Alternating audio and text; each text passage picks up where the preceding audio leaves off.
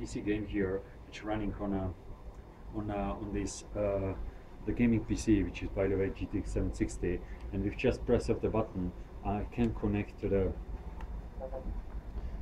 Almost depleted. I can connect to the PC, and you see now we basically streaming the content. This is just the charger, streaming the content to the Shield, and the delay, it's almost non-existent. Oh, someone is attacking me.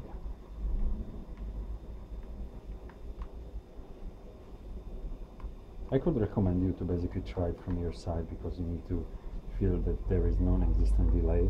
So, and here we basically have another demo that is showing the capability of Tegra 4 to display 4K video. So this is a 4K trailer we are using for demonstration. It's running out of the Shield, and we have our 4K screen from Asus. Let me like that. Yes.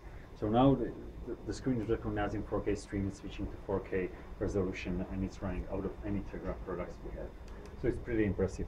Just now we're playing the 4K video out of the mobile class hardware. So it's, you know, the IFA is about the 4K. Everyone is talking about 4K. Now even your phone or the tablet could easily display this content.